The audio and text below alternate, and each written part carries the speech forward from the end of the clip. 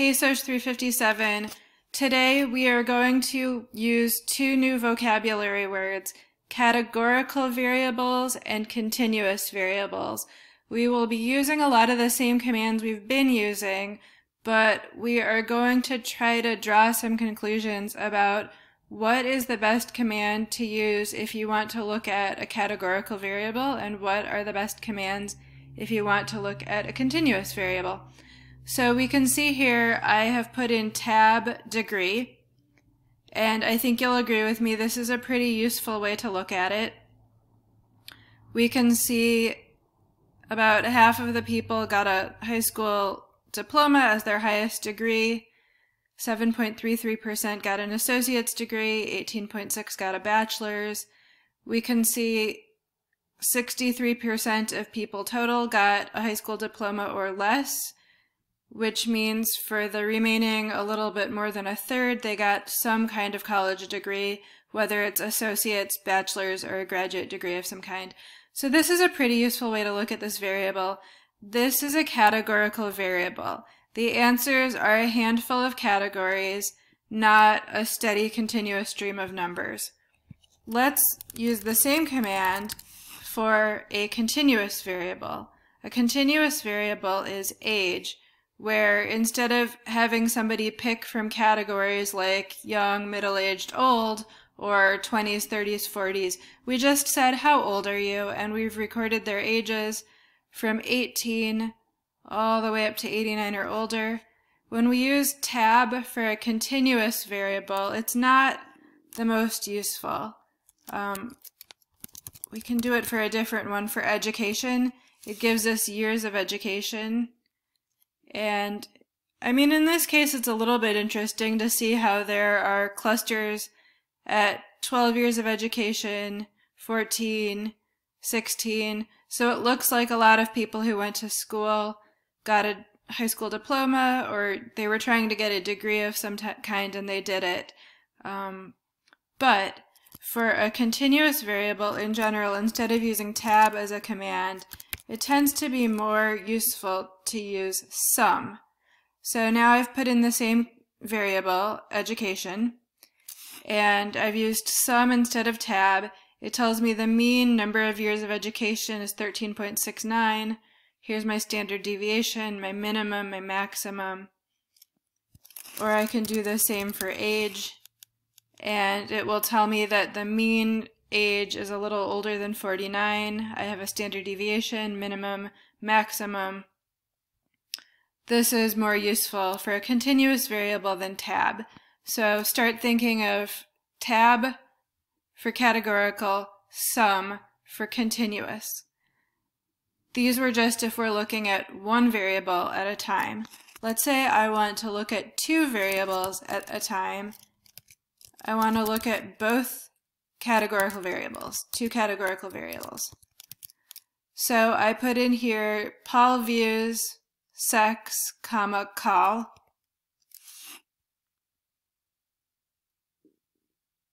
You can see the command there. Down the side we have your political views. Across the top we have the respondent's sex. And it's tabulating it in a column. So we can see what percent of men, or rather males, are extremely liberal, liberal, and so on. We can see overall moderate is the biggest category for each. There's slightly fewer, or rather a smaller percentage of males who identify as moderate compared to females.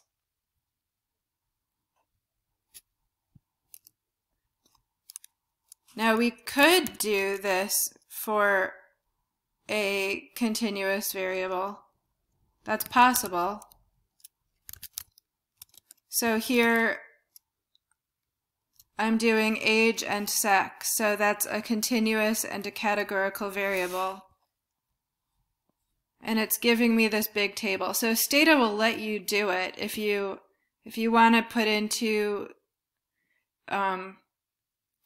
if you want to put in two categorical variables, it'll let you. If you want to put in a categorical and a continuous, there's nothing wrong with doing it. In fact, it's possible you're looking, you were like, how many people exactly are 28 years old and male? I want to get a number. So you could do it. It's just usually not the most useful way to do it. So let's say you want to do a categorical and a continuous variable together. Remember, for two categoricals, we use tab. For one categorical, one continuous, we'll start with tab, Paul views, that's our categorical, comma, SU for sum or summarize, and then age, which is our continuous variable. So now, instead of getting a big table like we did before, where you have to scroll a whole lot and you can't look and see patterns very easily, you can just look here and see for each type of political view, what is the mean age, what is the standard deviation, and it's showing us how many people are within that category of political views. So again, we can see that most people are moderate. And we can also see that as you start to get into conservative and extremely conservative, you start to get a little bit older.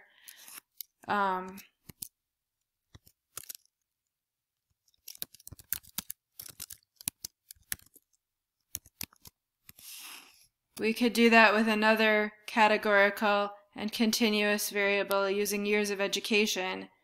And now we can see the average, or rather mean, years of education and the standard deviation for people with each type of political views. So that is a way to do a categorical and a continuous variable at the same time. Tab, your categorical variable, comma, SU, parentheses, continuous variable.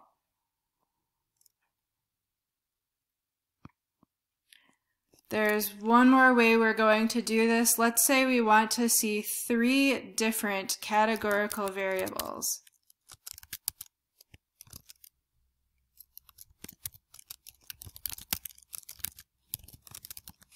Okay, so my 3 categorical variables I have here are sex, Paul views, Pres 12, and I'm just going to hit enter so you can see what happens, and then I'll talk about it.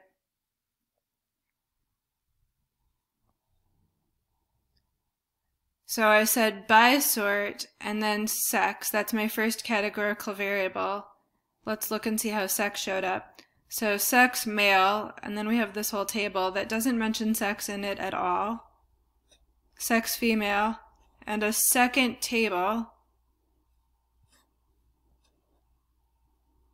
I said colon, tab, Paul views, Pres 12, comma, row. These tables look like exactly what I would get if I put in the command tab, Pres 12, or Paul views, Pres 12, comma, row. But instead of giving me one table, it's given me 2 tables, and they're broken down by sex. So the first table is only males, and it gives us political views, which was the first variable I typed. Did you vote for Obama or Romney, which was the second variable I typed. And then it tabulates it in a row. So we can see extremely liberal males. Remember, we're looking at males. Out of extremely liberal males, 88.57% went to Obama. Not surprising, they're liberal, right? Obama won this election, so it's probably not shocking that moderates tended to go for Obama. And then once we get down to conservatives, it's probably not surprising that conservative males chose Romney over Obama. And now we can see the same thing for females down here. And it's pretty similar patterns. Among extremely liberals, they mostly went for Obama. Moderates still mostly went for Obama. He was the winner of that election. And then conservatives, of course, went more for Romney. So that last command, just to review it again, by sort, variable 1, colon, tab, Paul views, Pres 12, comma, row. So variable 2, variable 3, comma, row. You could do comma col for column, and these were for 3 categorical variables. Okay, that is all we're doing right now. I hope you can understand the difference between a categorical and a continuous variable. In general, when you're doing categorical, you want to do tab. When you are doing continuous, you want to do sum or summarize. And there are ways you can combine them, as we saw, like when we did tab.